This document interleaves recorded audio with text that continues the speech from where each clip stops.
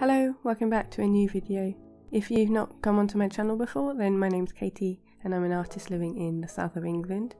And today I'm just going to talk through this painting which I did for day 148 of my daily art challenge. And this is going to be a painting of the Conservatory Water in Central Park. So it's like a man-made lake where people put like model boats on and they can remote control them around and stuff. So it was just a really nice place to stumble upon in New York, and this is from a trip I went with my sister and best friend quite a few years ago now, and I have never painted this before. I've done a few drawings of New York in my sketchbook and I've done a few scrapbooking pages, but I've never painted this view. So I wanted to paint something large on this day and decided to use my A3 sketchbook. I picked this up from London Graphic Centre and I'll pop a link down below so you can see where I bought it and what kind of paper it is. But it's relatively thick paper. I wouldn't say it's like super thick, but it's more like cartridge paper, so it did buckle a little bit, but considering how much water you can see I'm kind of throwing at it, I was pretty impressed. And I'm just using gouache for this, and that's a mixture of Winsor & Newton and Rowney. And then I'm also using this brush, which I don't often use, but it holds a lot of water, and I bought this from Japan. It's really cheap, it's just from Daiso, which is like their pound store over there, and it's supposed to be for calligraphy. It's a calligraphy brush, so you're supposed to use it with ink, but it's not a very high quality. Obviously it was very cheap, and so it's quite scratchy and the bristles fell out a couple of times, and it's not perfect, but it does hold a lot of water, so that's why I wanted to use it today and experiment a bit with it. You can see here like how much water I'm throwing on the page, and you can see it's buckling and wrinkling up, but now I've flattened it out after it's dried, it's not too bad, and I think like once I put it in a frame I think it would be perfect, like you wouldn't be able to tell. So I'm using a lot of water, which is generally how I use gouache.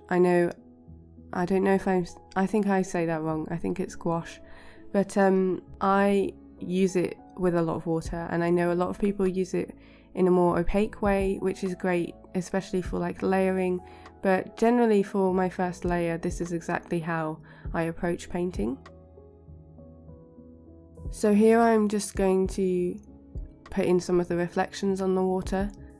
I often struggle a little bit with the reflections. I find it a little bit hard to communicate that it is a reflection rather than just, you know, more trees. But I think the view of this reference photo which I'm using really helps, because you've got that like swoop in the front which is clearly the edge of some water, and I think that really helps to, like when you're viewing the painting, to tell you that this is reflections. And you'll also see that I'm using these like blobby marks, which again I think helps translate the whole look into a reflection because it's clearly water. So I'm trying to keep this bit quite abstract. I'm not going with the like fluffy brush strokes which I used for the trees above. I'm just using these sort of horizontal marks just to try and show the ripples in the water. And I'm looking at my reference less and less here, just because I've kind of got the base layer down and I can see the trees, and I'm just trying to translate the colours into the water. And obviously this doesn't have to be perfect, so I'm definitely looking at my reference less, and I tend to just use references as like a starting point nowadays, and then I don't just copy it completely. I'll use it as a base and then I'll just do my own thing from there. So this is just a mix of yellows, greens and browns, so quite a muted palette, but you'll see later on I do bump up the saturation a little bit and add a lot of coloured pencil details. I think it's really interesting filming my process, because when I watch it back I can see that my marks weren't super confident. Like you can see me sort of being quite cautious with the brush, and so it's really interesting to me because I don't really realise it when I'm painting, but when I watch it back I can see that they are quite like placed in a purposeful way, and it's not like I'm just going straight in with the painting, which is kind of what it feels like when I'm doing it, but when I watch it back I can see I'm very cautious with it and and you can see me sort of pausing and thinking about where I'm going to place the paint. So moving on to the next stage now, which is all the details, and this is definitely one of my favourite parts of each painting because it feels like it really brings it together.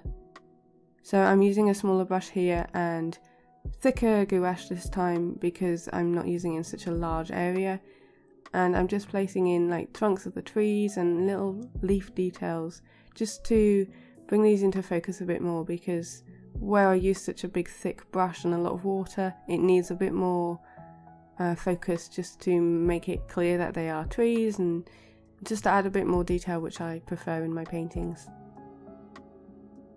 And like I said, I don't really look at the reference here, so generally this is just what I think looked right, and just sort of going with my gut in terms of adding in shadows on the trees. I'm trying to practice trees a bit more. I tend to paint them, but I don't really look at what they look like, and so I think sometimes the branches and like the way I do the trees doesn't look very realistic, and I think that's the case here as well, because obviously I wasn't really looking at my reference. So they're not perfect, like they obviously look a bit unnatural, but definitely something I want to practice a bit more. And I think adding in this shadow really helped bring it together a little bit. And I think with paintings, like you may feel like it's not very good, like at this stage I wasn't really enjoying it, but the more you layer up, and I know like obviously there's a point where you can overwork it, but I knew that if I kept adding to this it would help it, and so that's what I did. I just kept going with like more leaves and shadows, and I think eventually it really does work as a piece. So here I'm using some white gouache to paint on some of the boats which are on the boating lake. And I do this a couple of times, which I haven't shown in this video, but whenever I use white gouache, it tends to use or need a couple of layers just because it doesn't come out as opaque as I want the first time. And when it first goes on, it looks absolutely fine, but it kind of sunk into this paper a bit, and I wanted it really white to stand out. So I do a couple of layers of paint, and I'm actually using a new white gouache, which I got from Amazon. Generally I use a Winsor & Newton white, and that comes in a 14mm tube. That's about £4 a tube. So I found this jar of Talens paint on Amazon, and I've used Talens sketchbooks before, but I've never used their paint. And this was a 50ml glass jar of white paint, and it was only £6.50. So a much more affordable way to get white gouache, because I use it so much. I basically mix all of my colours with it because I do quite like a muted palette, and so I'm always running out of white gouache, and it's the same in my Himi palette as well, that the white in there is completely gone. So I'm using it and testing it out over the next few weeks, but so far I'm really enjoying it. And I'm really impressed with like the texture. It's not super chalky or anything, and I think like going forward I'll definitely use it and try out the other Talens colours as well. So now I'm going in with my pencil details, and if you've seen any of my other artwork or my videos, you'll know I really love this stage. It really adds more details and like more colour as well, because I tend to use them for like finishing touches and adding on the final layer. And I added on these colourful bits on the boats, which, you know, it wasn't necessarily these colours in the reference, but I really love the pop of colours it adds, because obviously it's a very green and natural coloured piece, and I really think that those pops of colours from the boats really help add some focus and a bit more life to the piece. The overall look of this painting is quite soft. You can see like with the textures there with the pencils, it's very smudgy, and I really like the way that looks there. And I'm also adding on a lot more like of these blob marks on the waters, so I'm just sort of keeping them horizontal on the water because that's the way like the ripples move, and I think that helps, whereas if I went vertical with the strokes I think it would ruin the whole illusion.